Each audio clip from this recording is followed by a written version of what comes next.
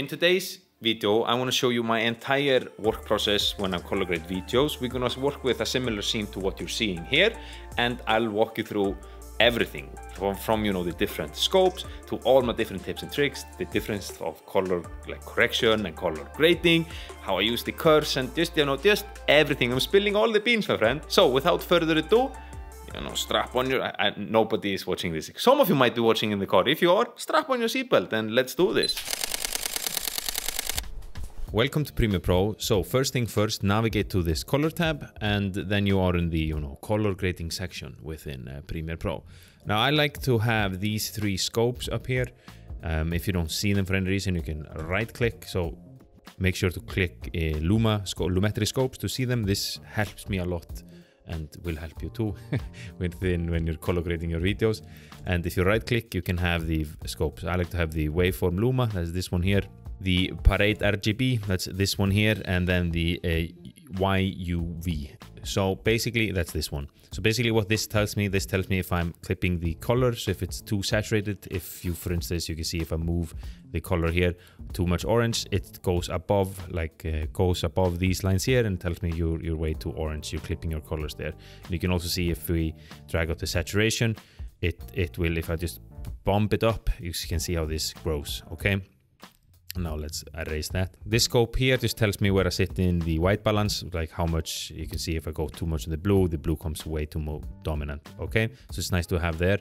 And then this tells me the Luma. So down here you have the black, and here up here you have the whites. And this is a perfect representative of this image. You can see I sit here in the middle, so this here is me, I'm here, and then this space here is this space here. And you can see if we go way too dark and I go below here, I'm clipping, there's no, the dark is too dark and there is no information left. So I keep this in mind. And the same on the top side, if we blow out the everything, you can see that now it moves up all things here. We go up in the exposure, and now this image is obviously too overexposed. So it's just telling me how I'm exposed, okay? Now, what I think is good to understand if you're totally new to when it comes to color grading is that you have color correction and then you have color grading. We're going to do both here. So the difference is basically that color correction, then you're just correcting the footage, you're making the white balance right, and you're getting contrast back to the image and just making it look, getting a Rec 709 look, a natural look to your image. And then once you have made the color correction and you made the image look like natural and good, then you can add color grading. And color grading is just then you're making a style within the colors. You can change the hue however you like and put your own style to it. You understand? It's basically that's basically how it is.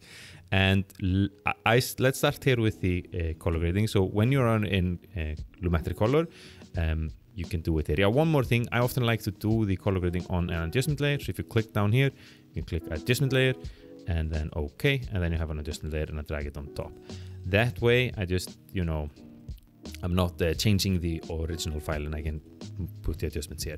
So click the adjustment layer and then we can start in the basic correction. So here we have the basic correction, main Lumetri Color, basic correction. And here I usually start and I take a look at the white balance. The white balance thing looks pretty good. I'm going to do some changes further down in the color wheels and match to push some blues in, but that's a little bit later. You can usually I just do everything here. You can add contrast and for this scene I'll probably add some whites to make it a little bit brighter. Might add a little bit of highlights too. Instead of messing with the exposure up and down that I sometimes do, I rather use these here, the highlights, shadows, whites and blacks, basically because then I have more control instead of the exposure just dialing everything up and down. Here I can choose if I want the whites to go up or the highlights or shadows or blacks. You understand me? However, for this specific scene, I would like to start in the curve. And I think it's good to also that that this specific shot is shot in, so if we take this off like this is a Cine 4. So this is not S-Log. If this was an S-Log footage, you've probably seen those footages. They're extremely gray and it would probably look something more like this, much less contrasty and less colors, something like this. And what you do then is you just have to add more contrast and color grade a little bit more. Now why don't I shoot in S-Log here? simply because I'm shooting on a Sony a6400 and I've never liked the S-Log on the Sony a6400. But I think the Cine 4 especially, I like that color profile a whole lot. So that's my native color profile. It's been like that for the last years. Now, as you can see, you can add the contrast here, but I like to go down the curves and build a little curve first. Usually what you do, I might add an S-curve. So basically that looks like this, and you do an S-curve just like so.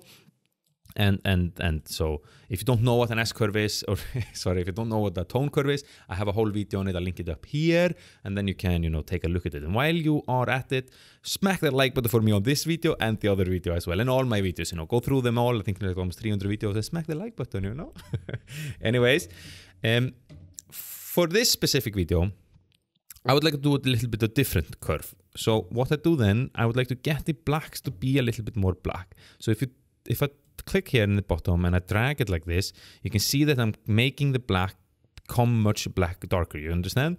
So like too much, and like obviously you can't do anything with this. I mean, let's not be silly here, but like just a little bit like this, and I think it's going to look pretty damn sick. And up here we do the same, and I'm going to get the whites to be a little bit whiter. So something around here. Now you might see that I'm clipping a little bit here. I think it's okay. This is a super dark area, and this here, these are the lights here that we see here, and I think that's okay that that is a little bit blown out for this specific scene. Now what I might do then is I like to add a few different nodes like this, and I actually like to add them then in between these three there, so we have then the shadow areas, and then I just like to massage the curve a tiny bit like this, just a tiny bit, see what it does. You can see here we go way too much, but if we go just a tiny bit, and then a tiny bit up here, and then I might do it like do it throughout the entire curve, but for the sake of the tutorial, so this isn't like takes endless amount of time, then let's just have it something like this. And you can already see that I think the contrast is beautiful, and it looks, I mean, it looks good. I think it's very even and nice, and I like it a whole lot. Might even do up, might do it like this, and actually take down the blacks just a little bit, like so. So we get a little bit information down here, right? And I think, yeah, looks good to my eyes. Then I'm gonna go down on all these, but in a second. First, I wanna like finish the basic correction. We might add a tiny bit of contrast here, just to make a little bit pop. Let me see. And I think we don't need to add the whites now. I think this looks pretty good as it is. I'll show you a little trick later to make myself pop out of the image. But I think for this, I think this is good. Now for the white balance, as I said, I think the white balance just looks pretty good here. I don't have to do, I like it how it is. A little trick that you can use is that if you take this pen tool, now you can click here wherever you want, and wherever you click, Premiere assumes that this is the white point. So you're making the white point, and you can like you can do the white balance correction very quickly. However, we don't really have any nice white point here, so sometimes when I film I might lift the paper beforehand and then I click that or whatever. But let's for instance say that this frame should be white, and now Premiere makes that frame white. You understand? You can see that maybe even it is a little bit orangey, but I'm gonna fix that in the color wheels in a second. So let's just reset this, but I think it might be a little bit more magenta. Just like so. I think this is nice, and from the start to finish, we've already made the photo like this to this photo, the footage, the video footage, I mean. So, okay, now I will do the creative. The creative part. This is where you do the color grading. So maybe I should have told you all. We have the basic correction, creative tab, curves, color wheels, HSL, secondary, and vignette. And this is where I work a lot. Now I like to work a lot in the curves. So if you go down here and use these curves I like a whole lot. So basically here you have hue versus sat. So you can take any hue that you want and make that more saturated. I want my jacket to pop a little bit more. So you can either click here and then just click, and it's going to find the blue tones, or you can simply just click the blue tones are here to here, and then you can now, you see how my jacket becomes much more, if I drag it up, it becomes super saturated, and here we take off the saturation. I like to have up the saturation to a little bit, and then I also like my skin tone here, you can see here, I can make myself a little bit more a little bit more come to life, just like so. Now hue versus hue, here you can change the hue of any color. I want my jacket to be a little bit more turquoise, so we do it like this again, and then one in the middle, and now you can see I can change the color of my jacket. Depending on how good camera you have, you can do it more or less just before you break the footage. I think on the A6400 I cannot go too heavy or you start to break the footage, but somewhere like this I think is okay. And then the hue versus luma I don't really touch, but then you basically can, you know, make the whatever hue that you want, increase or decrease the luminosity, do you say that? the brightness of it. And luma versus sat, here I like to make one of these and one of these. So basically what I'm doing, this is the brightest part and this is the darkest part of the footage, and I'm taking away the color on the darkest part and the brightest part, making them true blacks and true darks. And I think this is very subtle, you don't really notice it, but it makes sure that you don't like the blacks don't have like the total blacks aren't a little bit bluish or something like that. They are true blacks and true whites, and I think this is really a little tip that enhances, like this subtlety makes a big difference. Okay, now I like this so far. I might go back, like as with everything I go back and forth, but I think for now this is starting to look pretty good. I would like to go down to the color wheels, and here so what these are, basically they might look a little bit intimidating in the beginning. They're not. They're very simple to use and extremely fun, very fun tools.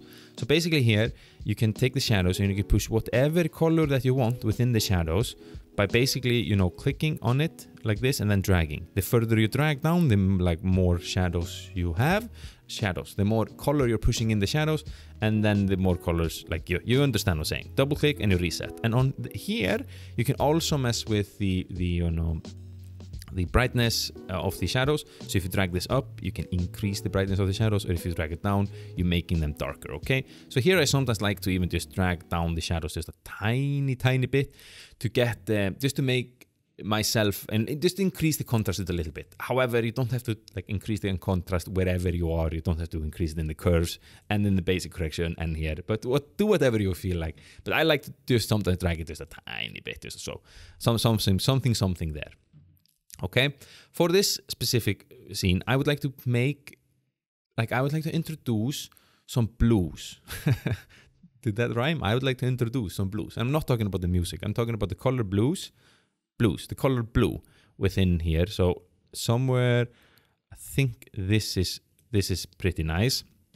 And the midtones, that's where the skin, or that is not usually, that's where the skin tones sit. So here I would like to add in some oranges or like whatever skin tone that you want. If you want me to be blue, then we can do it like that. But I think this will look pretty good. And this, like where I go here, just depends on like how I want like the whites to be within the footage. And look at this, I think we can do something here.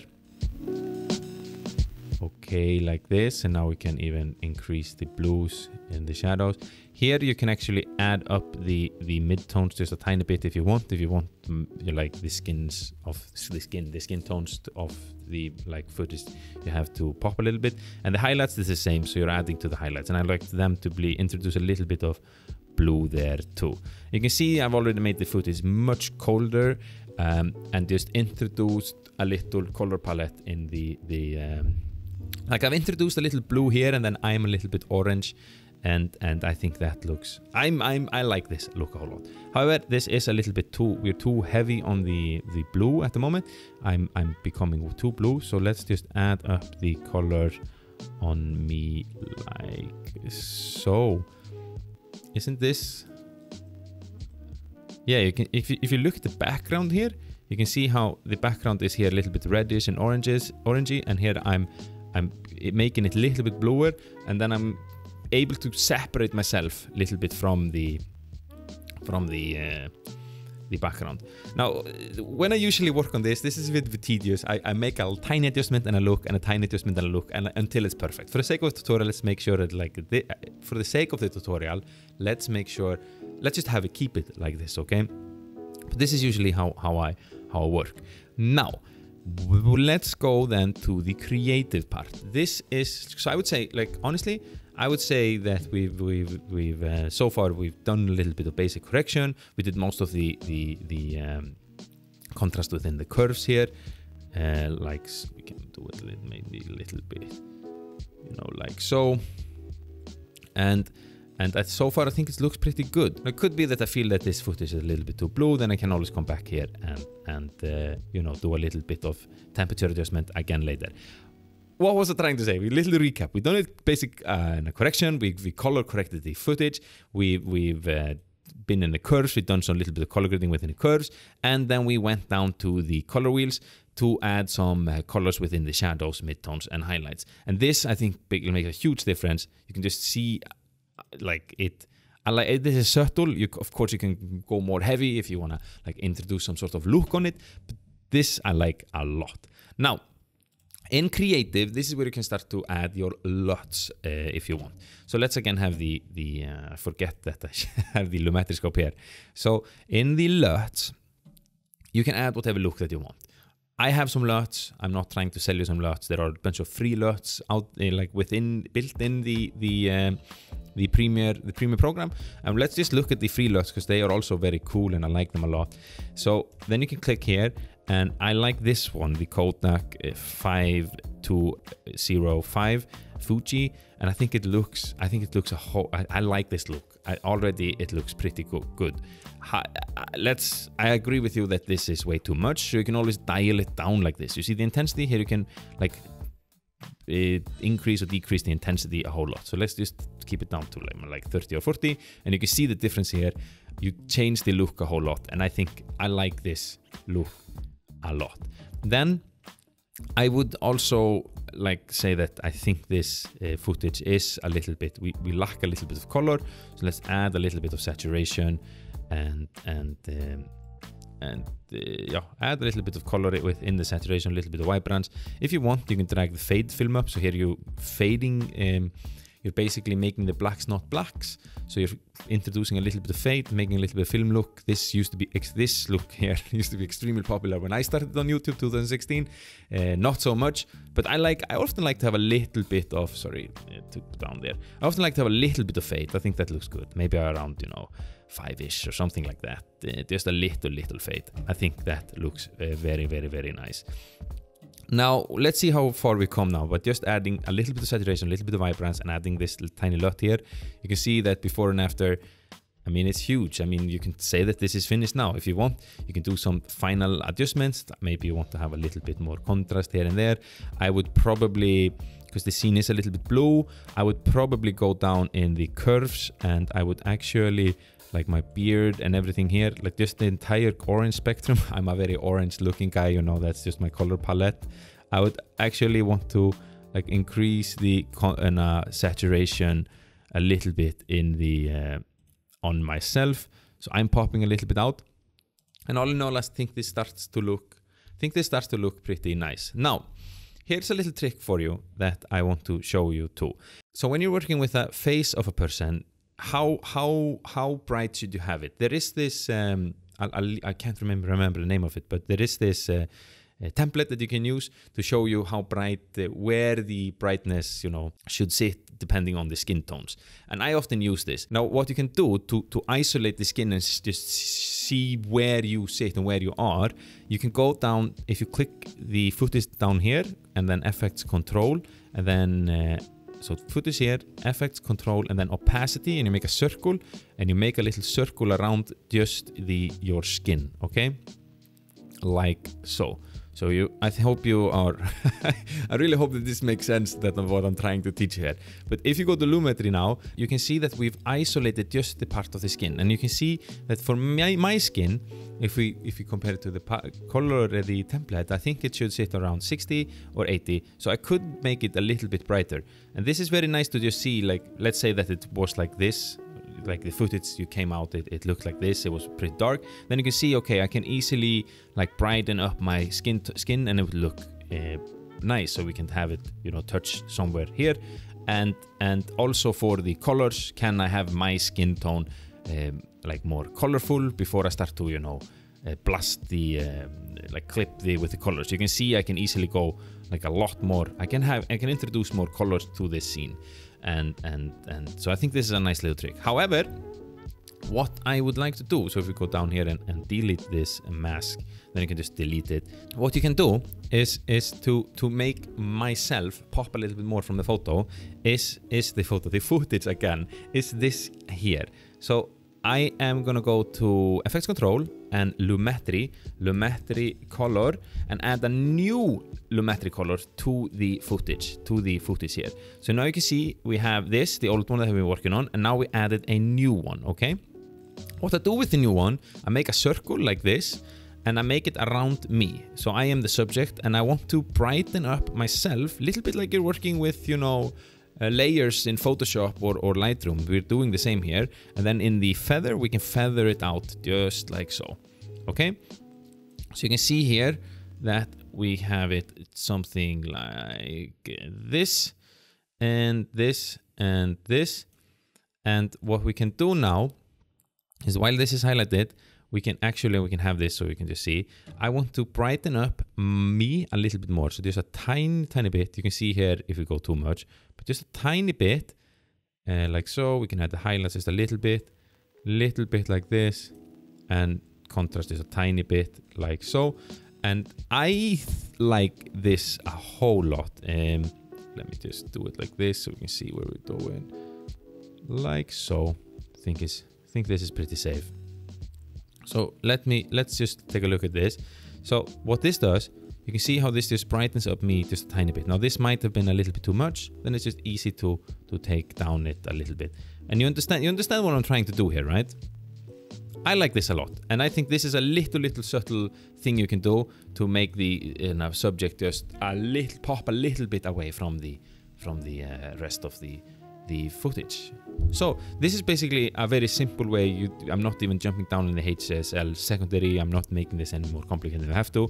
This is like very simple way for me to color grade. I hope I was able to deliver the knowledge and communicate this in a way that you understood. This is a little bit raw. I like these type of tutorials where I just put on the camera and I talk to you. I think it makes it very organic. Anyways, if you could smack that like button for me, it really helps me out. Consider subscribing, because, you know, I create bunch of videos, and I catch you guys in the next video. I'm out.